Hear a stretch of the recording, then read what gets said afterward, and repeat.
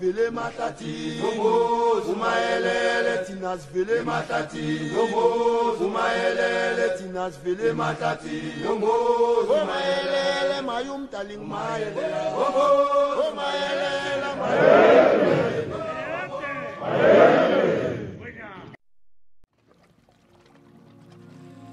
Royal and humble greetings to each and every one.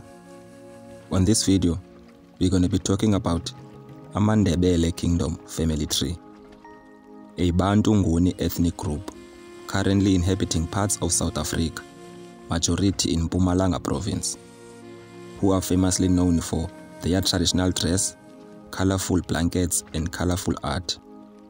We're going to be looking at their origins, lineage, and highlighting historical figures like Chief Musi and the division of the Ndebele groups.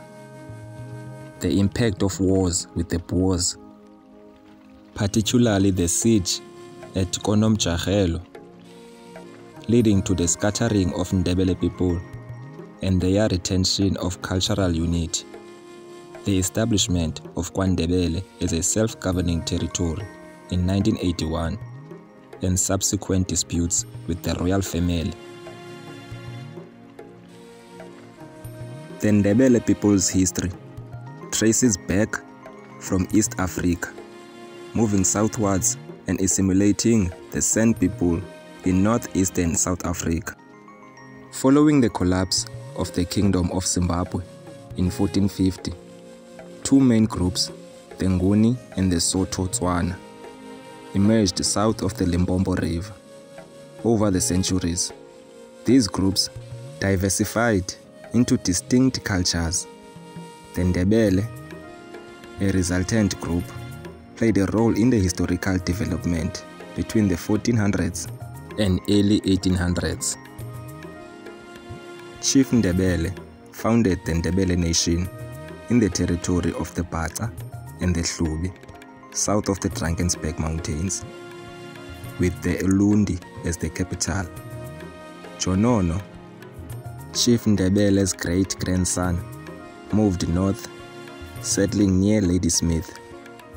Nanas, who survived after being poisoned, succeeded Jonono. Mafana, Nanas's brother, led a northwestward migration, but drowned attempting to cross the Vaal River. Mhlanga, after Mafana, managed to cross the Vaal River, settling in modern-day Randfontein. Musi, Mhlanga's son, faced hostility from Sotho and Tswana tribes, prompting a northward move. Musi established KwaMnyamana and Emaruleni settlements along the Apis River, creating a thriving homeland and engaging in trade.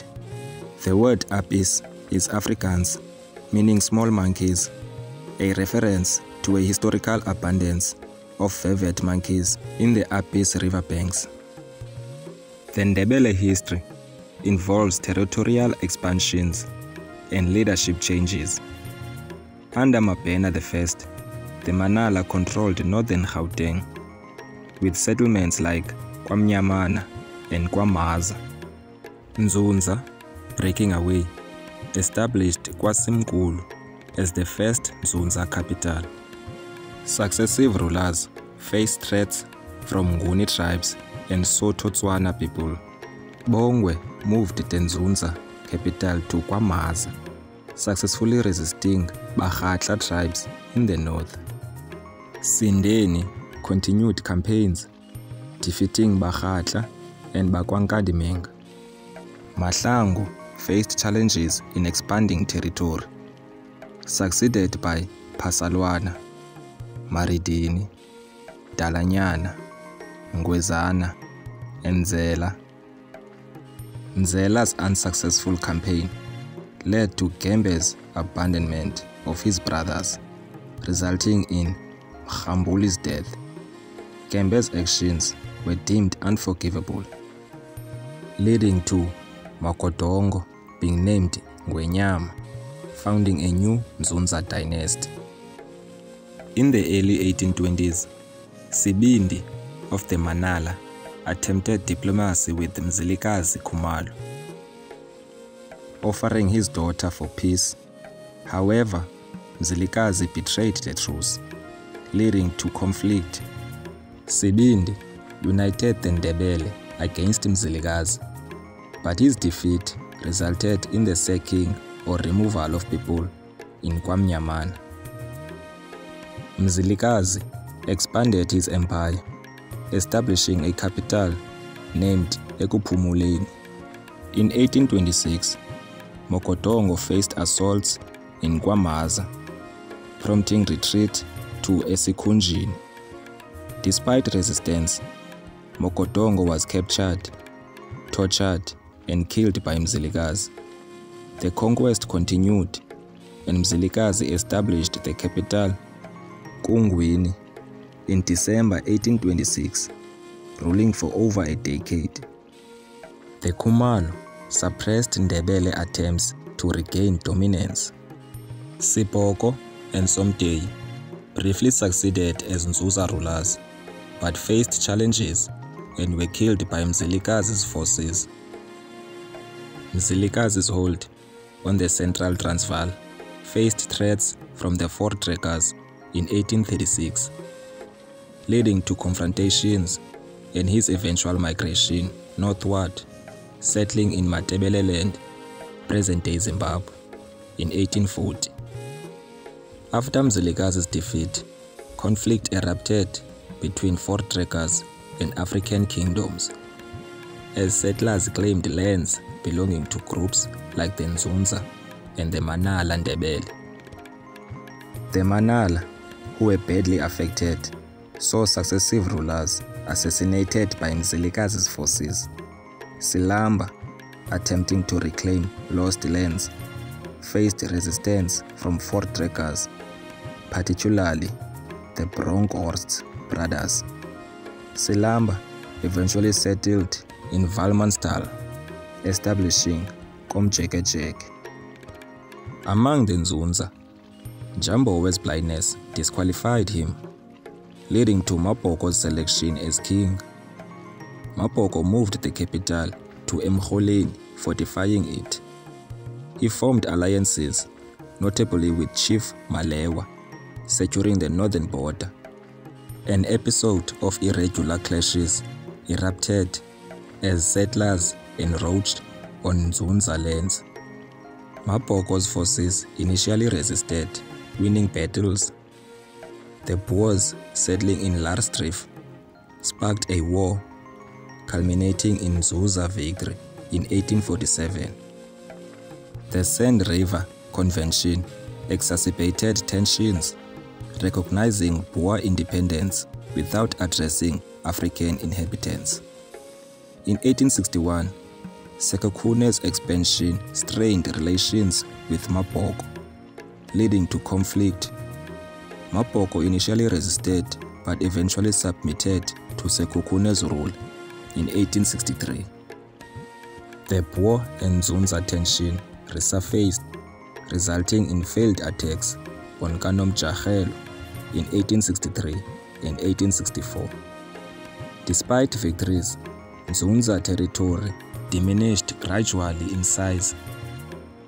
In late November, Boer forces, reinforced with troops from friendly African tribes, launched attacks against Mampuru and faced unexpected resistance from the Nzunza. Battles ensued, including the capture of KwaMkhali and the prolonged siege at KwaPondo. A unique strategy involving dynamiting fortifications was employed against KwaNomjahelo. Facing imminent starvation, the Nzunza surrendered in July. After months of attrition, Nyabela and Mampuru were tried, with Mampuru executed. The harsh post-war settlement led by the dismantling of AmaNdebele structures, land distribution to Boer fighters, and forced labor for defeated followers. Nyabela, served a life imprisonment, later released, and died in 1902. The Ndebele country was annexed, marking a significant impact on the region. Now, AmaNdebele can trace their lineage back to Ndebele, who is the founder of the nation, originally a chief in the lands of the Bhaca and the Hlubi.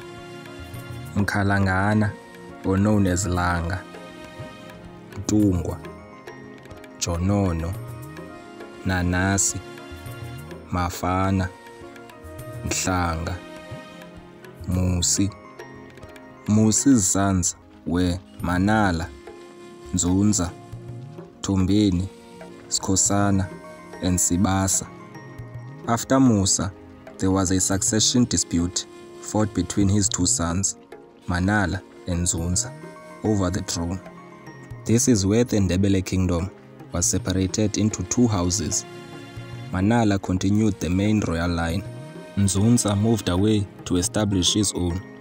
Now, there's a lot of controversy surrounding this topic, with many historians saying that Manala was the rightful heir, but Musi handed over the kingship stick to Nzunza.